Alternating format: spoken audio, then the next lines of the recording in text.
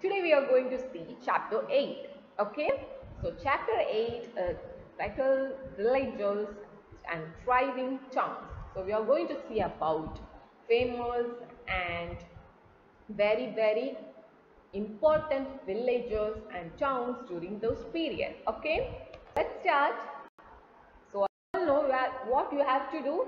You have to take a note and you have to write and you have to take important notes when you are listening class. Okay, that will help you a lot. Okay, taking notes while listening class will help you to learn easier and remember that whatever you are writing, that will be in your mind and it is easy to recall. Okay, so let's start. First, iron tools and agriculture. Iron tools and agriculture. Use of iron can be tracked back 3000 years, with growing use reflecting some 2500 years ago.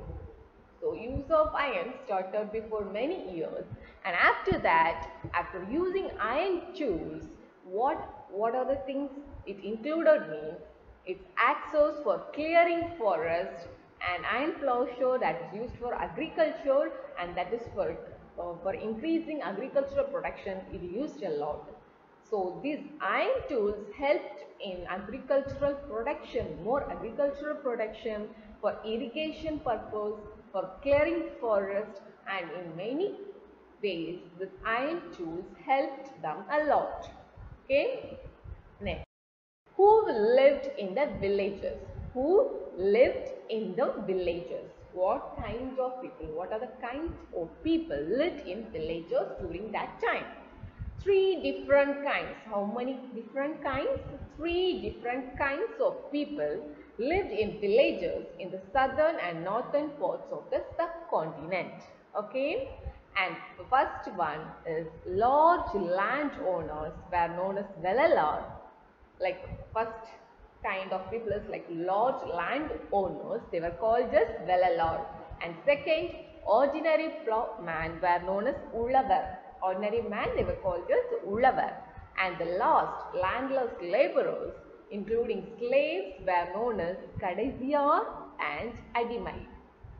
Okay, now you understood three different kinds of people living in village. First, land owners, large land owners known as Velalars, and second, plowmen, they were known as Ullavar, and third, landless laborers, they are like including slaves, they were known as Kadasiyar and Adimai.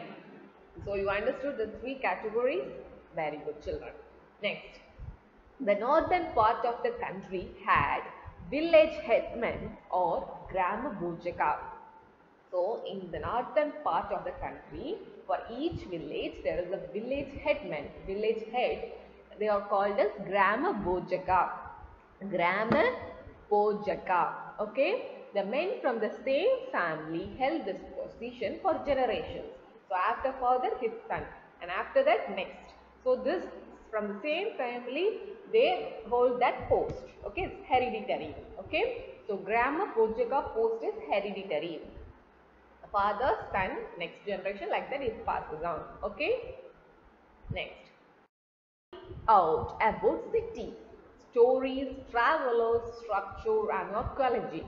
So how we can find about cities? From the stories, olden stories, then some travelers, they have written in their books, and sculpture using that statues, idols, and archaeology department. They used to dig out many things and find out many things. Okay, so from these we can find about the old cities.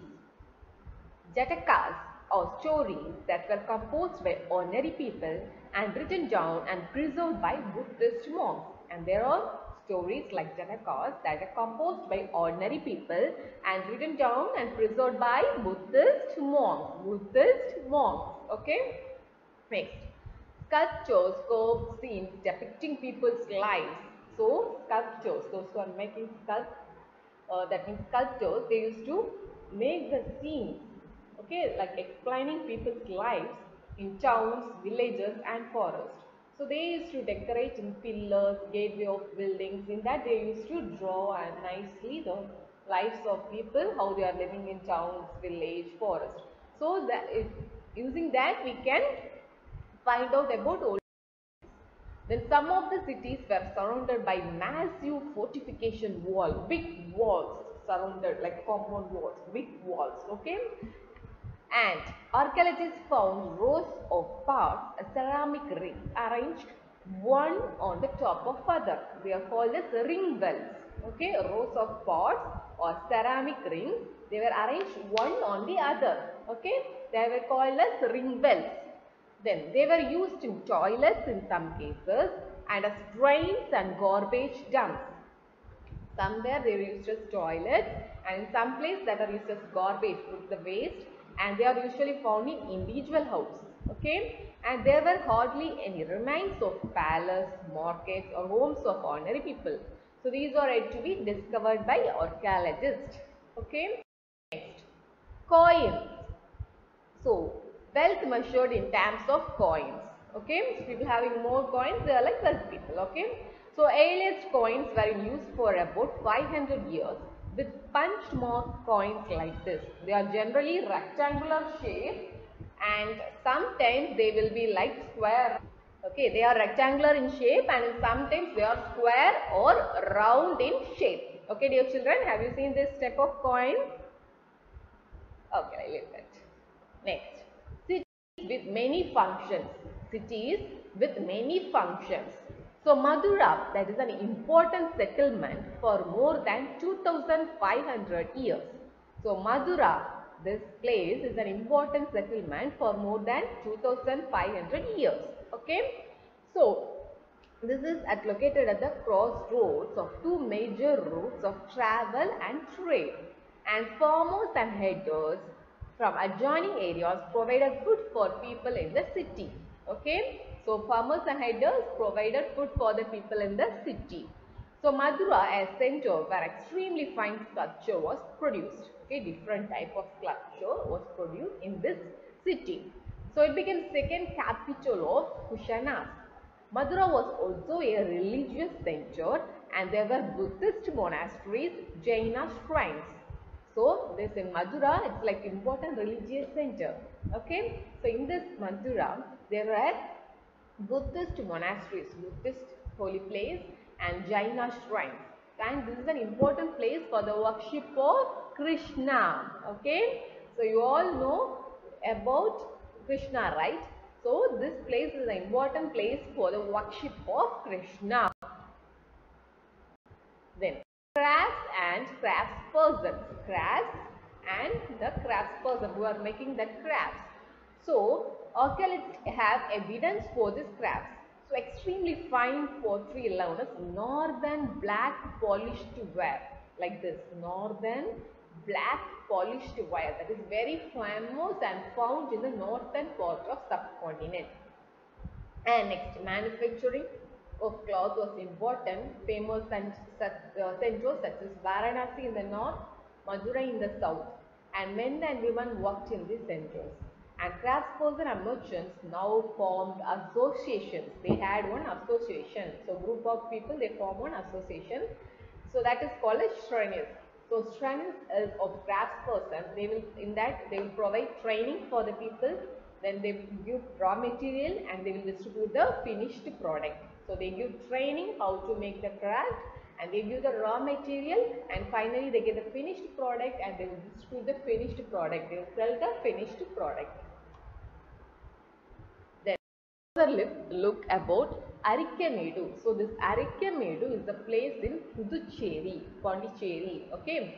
So Arikkamedu is a place in Puducherry. It's a coastal settlement near to sea. Okay. Where ships were unloaded goods.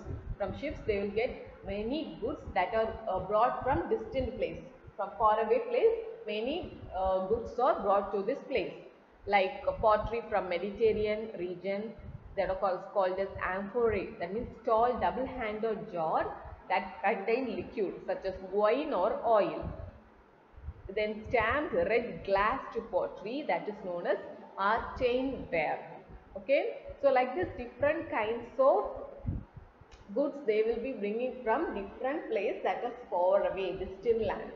Then from Rome they will get Roman lamps, glasswares, gems that are found at this site. The small tanks found, they were used for dyeing birds and also used to dyeing cloth, making color to the cloth. Okay.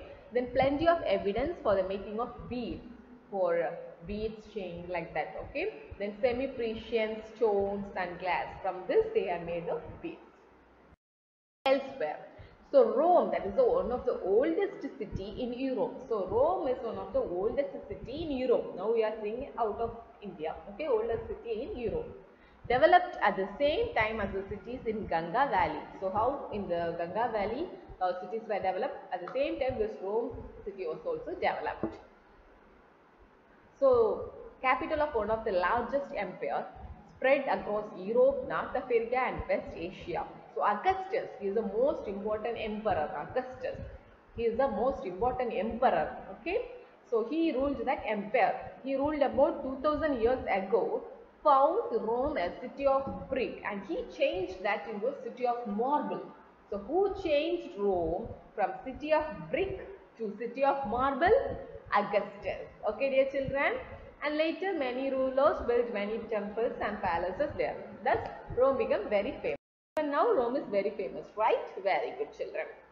So thank you children. Thank you for listening. That's all for today's video. So just see this video once again and get all the important points. Note on that. That will help you for recalling. Okay, dear children. So thank you. Have a nice day.